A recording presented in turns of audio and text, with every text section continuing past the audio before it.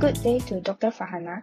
We are from Group 5 and I'm the group leader, Eugene, and the group members are Koh Hui, Farah Elena, and Ranjit. So today we are going to present about the experiment 2, flow measurement. First of all, I will start with the theory. Orifice plate, nozzle, and venturi are used to measure fluid velocities and flow rates. Operation of each is based on the same physical principle, whereby an increase in velocity results in a decrease in pressure. For orifice plate, the opening smaller than the pipe diameter which is inserted in the pipe. Fluid velocity increased due to small opening and hence causing a decrease in pressure. Flow rate can be calculated from the measured pressure drop across the orifice plate, which P1 minus P2. For nozzle, apply the same principle and calculation as orifice plate with only changes on cross-sectional area of the nozzle. Nozzle also have different shape of restricted opening with orifice plate. And next, for venturi. Venturi consists of a rapidly converging section which increase the velocity of flow and hence reduce the pressure. It then returns to the original dimension of the pipe by gently diverging the diffuser. Discharge coefficient can be calculated by measuring the pressure difference. Hi and Assalamualaikum, my name is Nur Farah Elena binti Kamar Zaman. So next, I'll be sharing about the report summary and the results we obtained from this experiment. First of all, in this experiment, we could obtain the flow rate measurement with comparison of the discharge coefficient by utilizing three basic types of flow meters, which are orifice plate, nozzle, and venturi meter.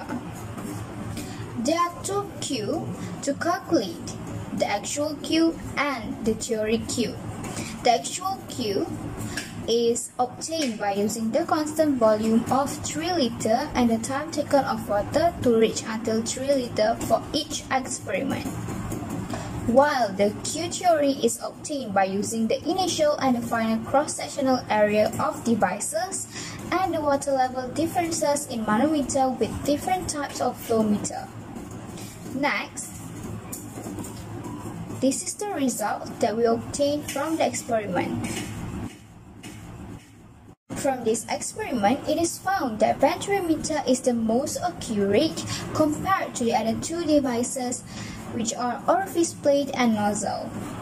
This is obtained by analyzing the average of CD value, because the closer the average of CD value to 1, the more accurate it is. That's all from me. I'll pass to the next presenter. I'm Eugene and I'm going to continue with the discussion on difference on water level in manometer with different types of flow meter. Based on the three graphs below, it can be clearly seen that H1 increased as the flow rate of water increased, while H2 decreased as flow rate of water increased. The difference between H1 and H2 getting bigger as the flow rate of water increased. The drop in water level of manometer is based on the change in diameter. By examining equation 1, we can relate that the pressure loss between 2 points of flow meter is proportional to the difference in height of manometer water level. That is, the higher the difference in manometer reading, the higher the pressure drop. Referring to the data collected from our experiment, it shows that the pressure drop is the highest in venturi. Thus, sensitivity of venturi meter is the highest. Hi, I'm Koh Hui, and now I'll continue with question 2, which is the difference in the discharge coefficient value for each of the flow meter and rank the flow meter according to the accuracy. So, this discharge coefficient actually is an important parameter to determine the accuracy of the flow meter. The discharge coefficient is the ratio of the actual flow rate we get from the experiments to the theoretical flow rate. So, the smaller the value between the actual value and the theoretical value, the nearer the value of the discharge coefficients to 1, and then the higher the accuracy for the flow meter. And hence, we have several factors that makes the actual value different from the theoretical value. First, we have the frictions, and second, we have the environmental factor such as the temperature change and also other effects from the nearby apparatus that will affect the experiment's value. And third, we have the parallax. So this type of the error, it may occur because there must be some distance between the measuring scales and the indicator that we use to obtain a measurement. So, from this table, we can see that the orifice plate average CD value was 0.6852 and for the nozzle was 1.0535 and for the Venturi meter was 0.9607. So from this data that we get, we can know that the Venturi meter average CD value was the nearest to 1. So this means that the Venturi meter was the most accurate flow rate if you compare with the orifice, plate and also the nozzle. So next is for the nozzle average CD value. We can see that the nozzle average CD value is nearer to 1 if we make a comparison with the orifice plate.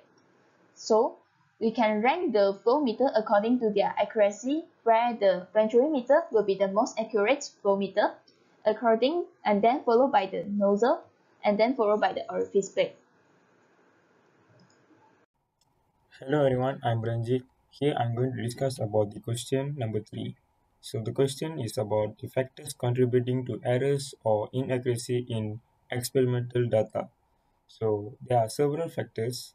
One of them is in the experiment there might be a parallax mistake while reading the values of H1, H2, flow rate and volume.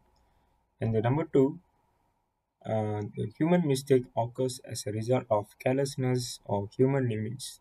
Due to humans' inability to monitor time as precisely as machines, the time taken in the experiment may not be exact. So number 3 is any resistance which is caused by the pipe or instrument may have an impact on the data accuracy in this experiment, since the coefficient of discharge depends directly on the rate of flow and velocity of working fluid. And the last one is the presence of air bubbles in the tube will cause experiment mistake. So in the same question, we are asked to determine the possible recommendations to improve the existing results. So there are several possible recommendations for this. One of them is to repeat the experiment at least 3 times to obtain the best accurate data. And the second one is check the tube from time to time to ensure it is free of air bubbles. The third one is keep eyes perpendicular to the scale at all times. The last one, when the fluid is flowing, use the tube with the least resistance.